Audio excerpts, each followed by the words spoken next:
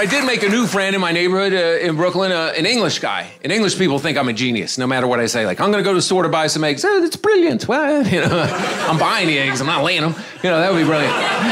So this guy, I'm his sort of guy in Brooklyn that shows him how stuff goes. You know, where to go and what to do. And he's never been on the train before. So he wanted to take the subway, but he wanted to bring his bike. So I had to go negotiate the deal for him. I had to go be the middleman, and it just went awry.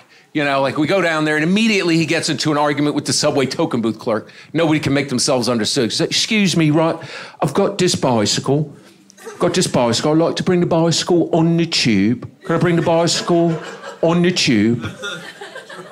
And what you gonna do, you gonna take that card, you gonna slide it through the slot. Cheers, brilliant. I've got a bicycle, the wheels ching-ching. I'd like to bring the bicycle on the tube.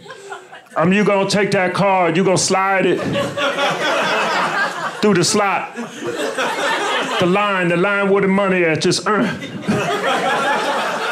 I don't think you've heard my question, you know. I've got a bicycle with the wheels. I'd like to bring the bicycle on the tube. Look, I can't understand what you're saying.